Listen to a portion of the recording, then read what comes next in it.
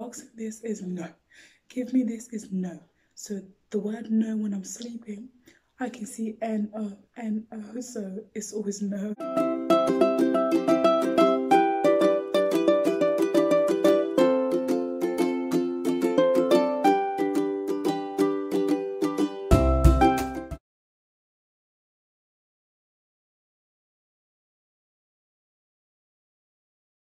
Welcome again. Voice still is not here with us. I honestly hope you can hear what I'm saying, and let's discuss. So today's videos we are going to be discussing the development traits of blessed 2s and rising 3. My child was 2 and has just risen to 3. So I thought at the age of 2 I've seen it all, until 3 became the magic number. Am I worried? Yes. Am I shocked? No. Am I going to share with you? Yes. So first of all, let's talk about 8 new developments that I have learnt through my son, and then we're going to go on to talk about 3. So I've broken it a bit down to blessed 2s and rising 3s. I'll be looking this way because I've got my computer here. So the blessed 2s basically is about managing their behaviour through multiple approaches. So either it could be through screaming, tantrum, throw things in the floor, anything to get the mother or the father's attention, they want to do it. So let's get into it. The first thing I've learned is tantrum. My little one has a tantrum. I thought I had a tantrum. He was like, no, mama, not today. So my little one has a tantrum, especially if he does not get what he wants. So yes, I've learned. His key words at the moment is no. Everything is no. You ask this is no. Give me this is no. So the word no when I'm sleeping, I can see N-O, N-O, so it's always no. He's got a mood swing that I don't know how our parents did it, but my little one has a mood swing which turns into tantrum. So yeah, he's very helpful around the house. He loves to help me clean up, does the washing, like he put the clothes in the washing machine, he'll press the button, so he loves that. He loves doing a bit of a house chores around the house, so I really like that. If he's played with his toys, he'll tidy it up and he'll be like, mama, I finished, can I have this? I'm like, yeah, well done, good tidying up. So I always encourage him to do something good every day and he will be rewarded. But I limit the reward so that he doesn't think that every time he does something, he's being rewarded. So I do less reward and more encouragement to become more independent. His vocabulary has extended, so he's speaking very well now. It's not as clear, but is good. This is for the 2. So he's speaking much better than when he was 1. He loved reading at the age of 2, so he enjoys books. I started reading with him when he was 18, no, even younger than that actually. When he was 7 months, we started reading books, so he grew into that. So that's very good to see that he loves books.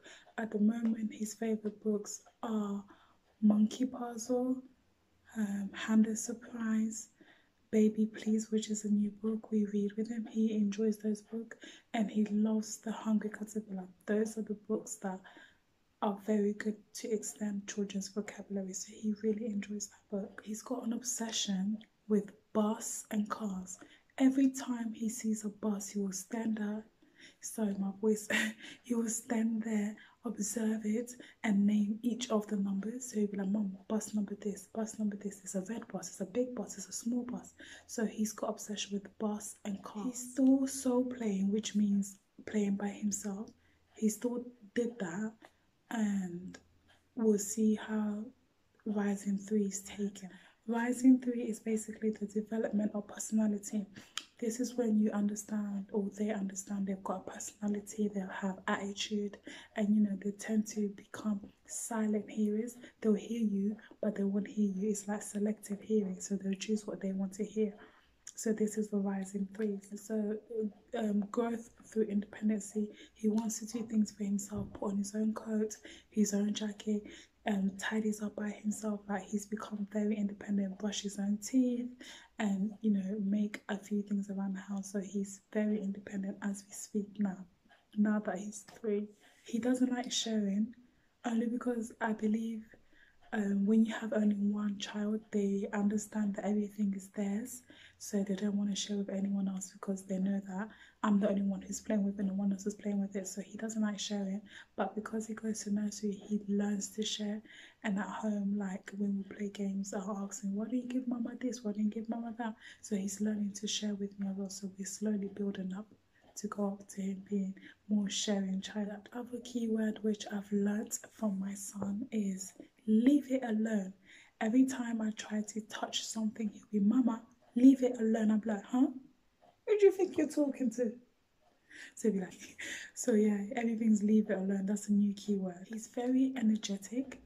He's like a Spider-Man. He doesn't stop, so he's always going and going and going and going and going. Then again, I thought 2 was something, but 3 came with a wave. So he's always going and going and going and going, which is good because then when it comes to nighttime, he's able to sleep a long period of time. Also, adding to that, he's stopped having his naps, so no more naps. He'll go throughout the whole day without any nap, and then he'll sleep fantastically for me at night, so that's a good thing. Challenging behaviour, selective behaviour, and selective hearing.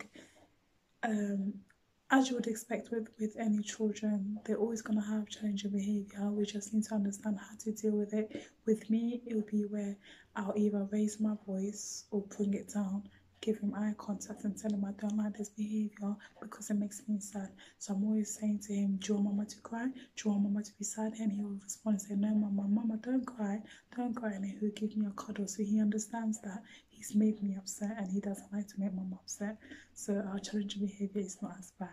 He's also showing attention seeking, meaning that he'll do something deliberately so that I can either tell him off or go to him, and then he will smile in my face. And for example, he's become an expert on riding these new expensive scooters. He will just go. He knows the road is there, he knows he needs to stop, but he wouldn't stop. He'll continue to go, and I have to raise my voice with it. It's like, it's amazing. But what can we do there? That's how they learn, through making mistakes. But when it comes to road, he knows the road, and he knows that when he gets to the road he will stop, but sometimes he will challenge it and try to go beyond what he should be doing. So he's doing good. There's nothing else to share. Again, thank you for watching.